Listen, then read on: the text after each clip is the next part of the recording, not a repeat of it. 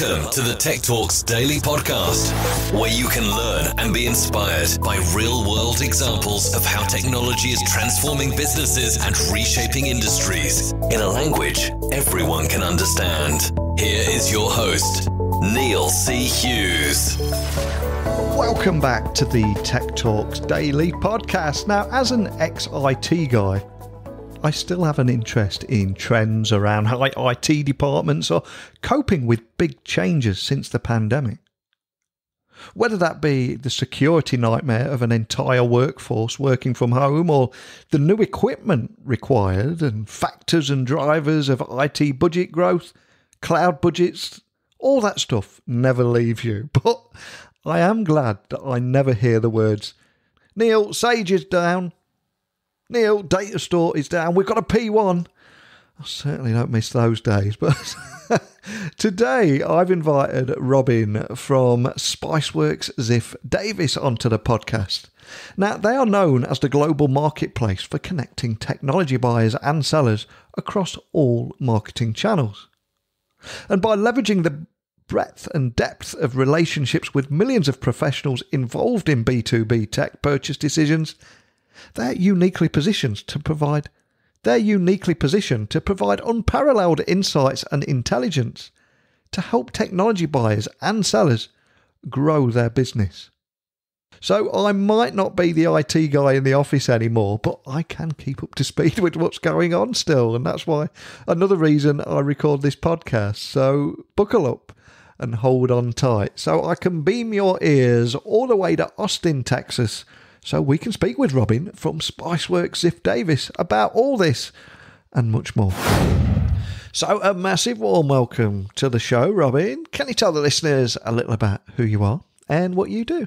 I'm thrilled to be here. So my name's Robin Peto. I'm the Managing Director of Strategy and Research over at Spiceworks Ziff Davis. And I've been doing research for the tech industry for the last 20 years. These days, I'm overseeing a team of immensely talented analysts and researchers who are responsible of providing really unbiased, outcome-centric insights for our B2B clients. And Spiceworks Ziff Davis is a global marketplace known for connecting technology buyers and sellers across all marketing channels. But for people that might just be hearing about you guys for the first time, especially if it's an international audience, can you offer an overview of the kind of problems that you're solving and how you're helping your customers with technology? Absolutely. Yeah. So like you mentioned, we actually help two groups, those who are buying technology and have a technology need, and the people selling it. So I'll explain kind of each one of them here. For those who are buying technology, and think of them as IT professionals for the most part, but increasingly business decision makers, HR professionals, a lot of people are buying different technology solutions.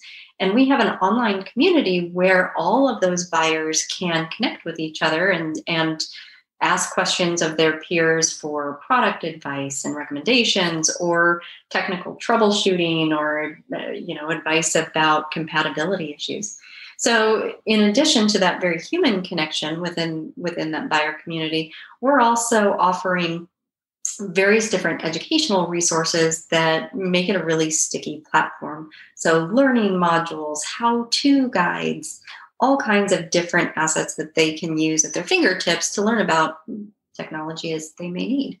And we make it easy for them to connect with the technology companies through community engagement. So if you are an IT buyer and you're in our community and you want to ask a question to someone like a Dell about their next gen servers, you can engage with Dell in a very human way within that forum. So that takes me to our second group, those sellers. So how do we help all of those sellers and those technology companies? Basically, we help all of those tech brands get unparalleled access to those in-market buyers at every step of their journey. So as those buyers are asking for technical advice, troubleshooting, they may not necessarily need a new product or purchase, but we can have a connection back to Dell or HP or Lenovo or any one of those brands to help troubleshoot with that. And in addition to enabling them to connect with those in-market buyers, we also have services that allow us to help those companies strategically plan, develop, and execute integrated marketing campaigns that are really relevant for those buyers. And behind that, that enablement for that tech selling community, if you will, is a rich, high-quality data source all around technology intent segments. And it's really unparalleled in this particular sector. That backbone of really reliable, rich data helps ensure that tech brands can target in-market decision makers across the entire buying collective to get the right message to the right people out in a relevant form while they're in a business mindset. So in that way, we're connecting buyers and sellers in a really relevant way. Love that. And one of the things that we've been talking about on this Daily Tech podcast over the last 12 months is speaking with people from a wide range of industries, from education to agriculture. And of course, a little under a year ago, everyone was suddenly faced with having to buy lots of tech equipment within a very short amount of time. So I'm curious, what kind of trends or changes in IT did you notice due to the pandemic? Well, yeah, it's certainly been a massive catalyst for change over the last year. Really a lot to discuss here, and we could spend hours talking through all of this, but there's three overarching areas of transformation, and IT is having a huge role in all of those. So the first one is enabling a remote workforce, ensuring that users can access the tools and the information and the data they need to do their job every day is critical, but also enabling them to collaborate with their team members and their partners, their clients, their coworkers. So enabling that remote workforce has been a massive uplift, and it had to happen very quickly last March. But what we're hearing in the market is that there's still ongoing work to be done to make those remote workers even more effective and better supported in a technology framework. So then the second area of transformation that we've seen is a massive movement in businesses looking to optimize their operations. So all of these companies had to go through the process of defining their own version of essential, really inward looking to optimize their own processes. Perhaps disruptions in the supply chain forced this on them in ways they hadn't expected they needed to do before. Others needed to innovate to address the new market dynamic, and reaching their customer base may not have been possible in person anymore. So how do they deliver their goods and services in other ways and make sure that they can do so quickly while, of course, managing their own costs? And the third layer of transformation that we're still going through, in all honesty, is digital transformation. A lot of companies were trying to adopt digital transformation practices 2 years ago, 3 years ago even, but the pandemic absolutely accelerated all of that. And, those three dynamics are massive, and any one of them is not yet complete, even though all of them started last year. So over the coming years, we'll continue to see those evolutions. And, with those three in the backdrop, what are the IT changes? I feel like I should at least acknowledge the considerable economic downturn that's still impacting us globally. And there's so many businesses that close temporarily or close permanently. And certainly some industries are facing years to experience a full recovery from that. So all of that economic uncertainty is at the backbone of all of this. And I don't want to overlook that per se, but my goal here is just to give you a sense of those companies who are still operating. How is IT evolving? How is technology changing, and what's going on the front lines there? And that's a great point that you've made there, because it almost feels that on one hand, businesses are cutting back, and on the other, they need to invest in remote working technologies. So have you noticed any significant impacts on IT budgets and how things are swaying there? Absolutely, yeah. So businesses are reevaluating their expenditures. And every year we run a survey of about 1,000 IT decision makers.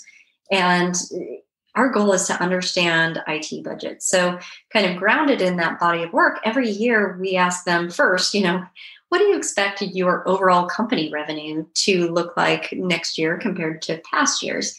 And for the first time in 2021, most of those IT people are telling us they expect their company revenue to stagnate or decline.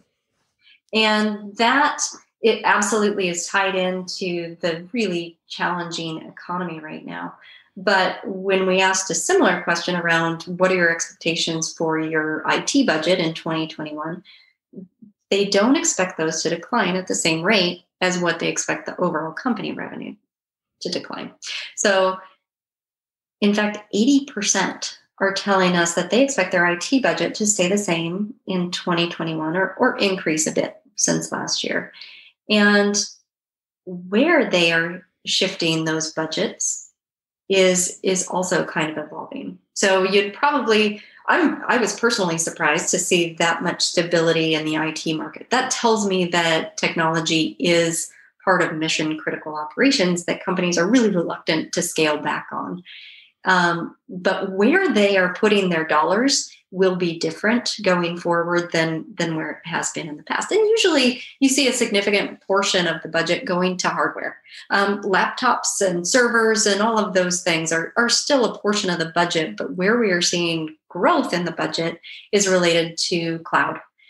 As companies accelerate their cloud workload migrations and look to enable a more dynamic workforce, cloud is really at the center of that. The other area that's really expanding in budgets is related to managed services.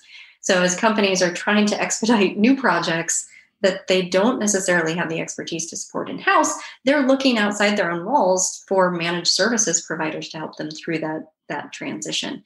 So 2021 budgets for both of those areas are growing. Now, that doesn't mean it's net positive. It's actually coming out of other budgets. So where we're seeing declines in tech budgets is actually related to emerging technologies. And what do I mean by emerging technologies? Well, things like virtual reality, Internet of Things, artificial intelligence, blockchain technologies, all of those more emerging technologies. In a healthy economy, people are really excited about experimenting with those. But in the current economy, people are really stepping away from that. We're seeing declines in 2-year plans to adopt those new technologies as people take that budget and reallocate it to support mission critical operations when it comes to cloud or managed services or even new laptop purchases. So that's been an interesting dynamic to see what technologies have really kind of slowed and which ones have been kind of growing. And I appreciate this is probably a huge question, especially right now, but what are the major factors and drivers of IT budget growth? Is it this sense of everybody wanting to change and evolve to the new climate, or is there something else going on? Some of the reasons are pretty basic. They may be a little bit more predictable than you'd expect. Yeah. And the core reason is replacing or upgrading outdated technology. And maybe that's more intense now because they're outdated technology where they may have been able to limp along. If their workforce wasn't remote, maybe it would have been fine.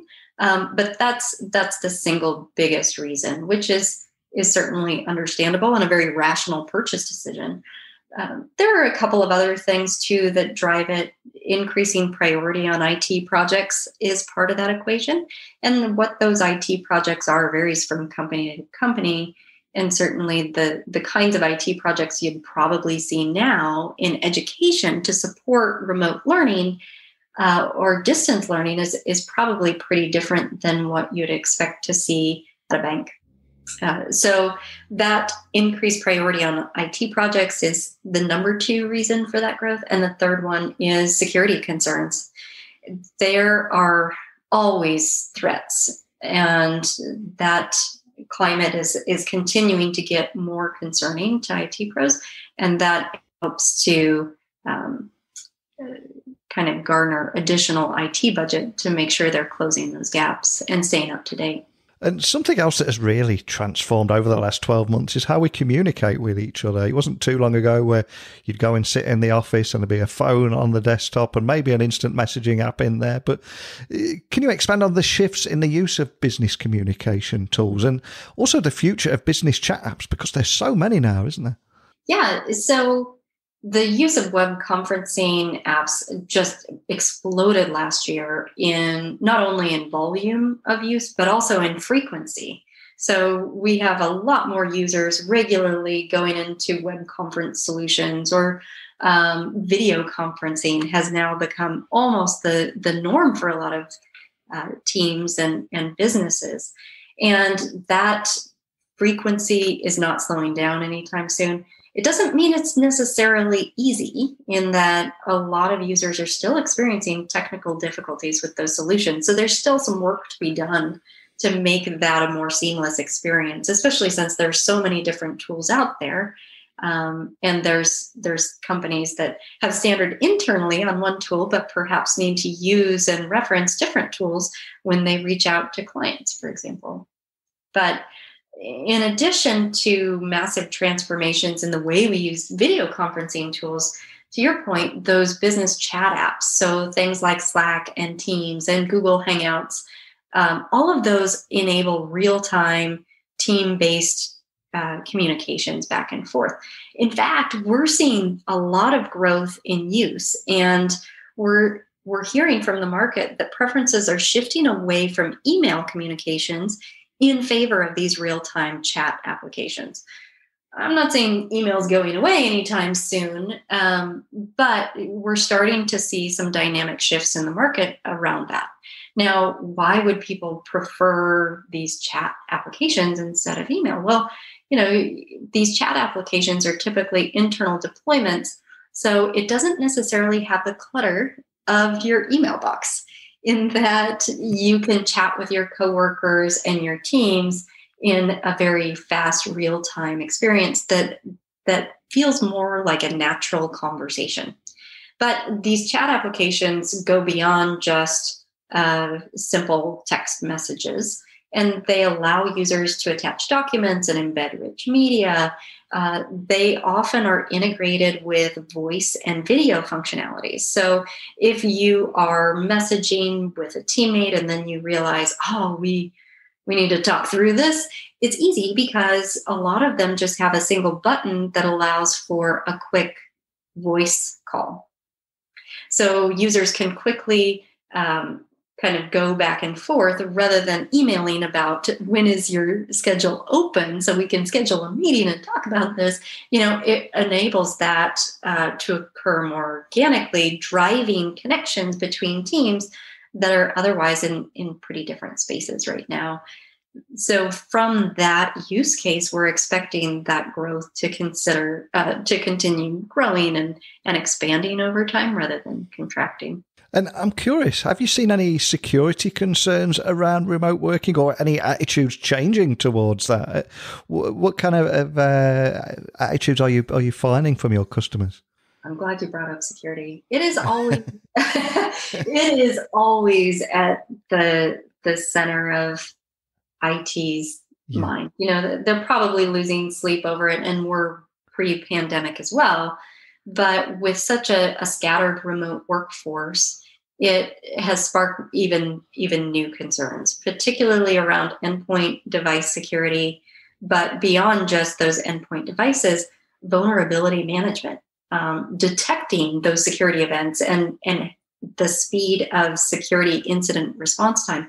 So all of those dynamics are now front and center and more of a concern than they would have been without that remote workforce being in place.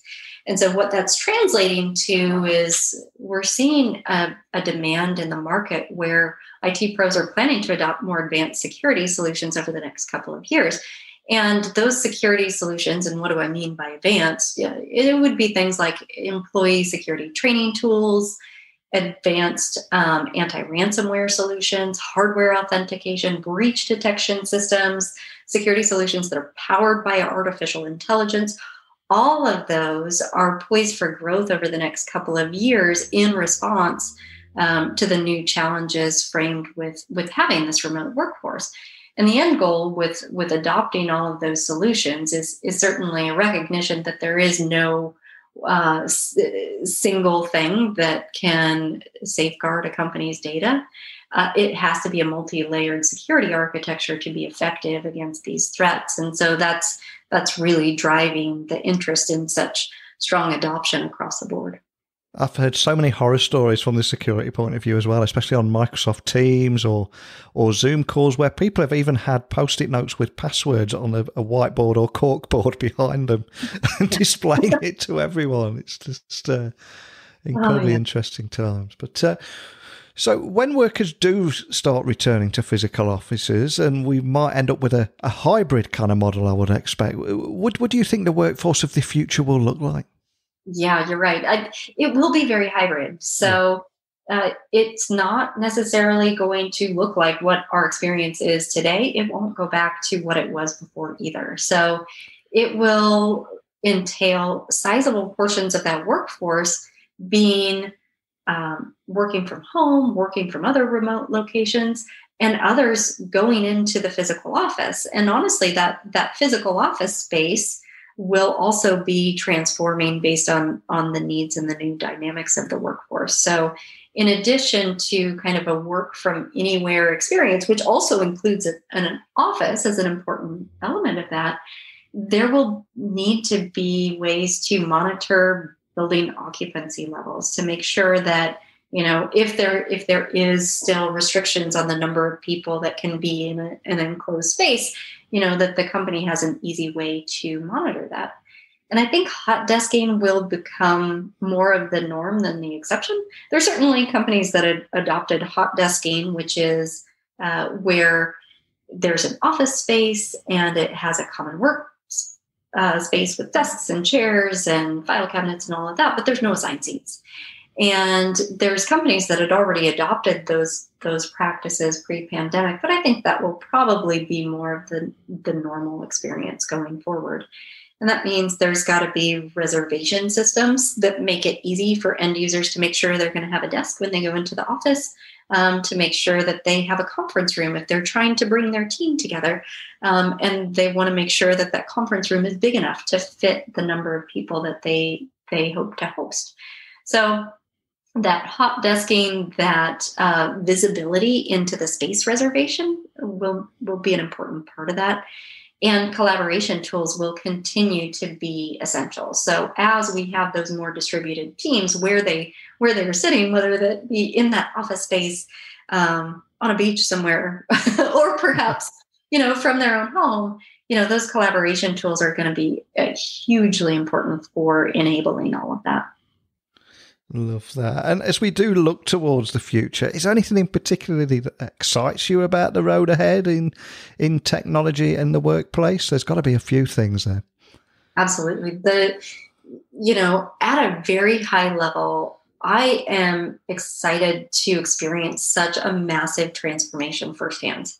And it certainly isn't easy. And it certainly isn't easy to change this much this quickly. But the experience will change the daily life of people globally who are previously going into an office to work, and shifting where people spend their time will absolutely have long-lasting impacts on social and family dynamics.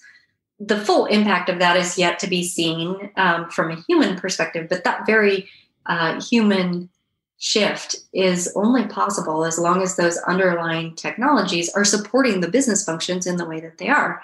And communications technology is at the heart of that. Security solutions are critical for that. And, those challenges presented by the pandemic have really forced people and companies to be more flexible in really unexpected ways. And as a researcher, it's interesting to me personally just to observe how humans experiment with solutions for those unexpected roadblocks. And it's been great to see the technology solutions really hold up and support a lot of business operations and human beings throughout this really difficult situation. Well, I love chatting with you today. But before I do let you go, if anyone listening would like to find out more information about the work that you're doing, or even contact your team if they've got any questions, what's the best way of doing that? Sure. We have a fantastic website. It is swzd.com. And at that website, we have a resources tab at the right that has links to our research reports, our blogs, all kinds of really rich information. So I would encourage anybody with a thirst or an interest in technology to consult that site. And if there's questions and if you want to have a more personalized conversation, feel free to reach out to me at robinp@swzd.com. Well, as an ex-IT guy, Robin, I must admit I could chat with you for hours about IT budget and tech trends and changes in IT, tech spending, etc. because of the pandemic, but also the road ahead and how the workplace is going to change. I've just loved having you on here. I'd love to get you on towards the end of the year and see how things are further progressing. But more than anything, thank you for taking the time to sit down and talk with me today. Yeah, I would love to. It will be really interesting at the end of this year to see how things unfold, some of the things that, some of the complications that probably we're facing and we are not even aware of yet. So I'd love to be back and really appreciate your time today. Thanks so much for having me. The future of tech in the workplace, shift in the use of business communication tools, future of business chat apps, remote working, security concerns, workers returning to physical offices and what the workforce of the future will look like. All that stuff still excites me today. And I won't apologise for admitting that either. And a big thank you to Robin for coming on and sharing her insights there, because if you remember the days of going to a music venue or a tech conference, do you remember those days? But I was always the guy that checks the till software. I can spot an Aloha till software from 10 paces if it's floating around the screen. I enjoy taking a peek behind the curtain to what brings everything to life, where the comms room's located, and counting where the wireless arrays are situated that are giving out that free Wi-Fi. But I'm probably not doing myself any favours by admitting that. But I love chatting with Robin today for all those reasons. And I'd love to hear your thoughts, your experiences, insights about any of the topics that we discussed today. And please tell me, can you spot an Aloha till icon floating around a screen at 10 paces? Whatever it is, questions, you want to come on the podcast, my door is open to all of you. So please email me, techblogwriter@outlook.com.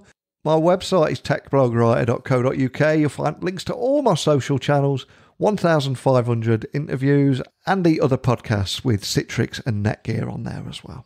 So enough excitement for one day. I'll return again tomorrow when I've calmed down a little, and we'll do it all again. So a big thank you for listening. And until next time, don't be a stranger. Thank you for listening to the Tech Talks Daily Podcast with Neil C. Hughes. Remember, technology works best when it brings people together.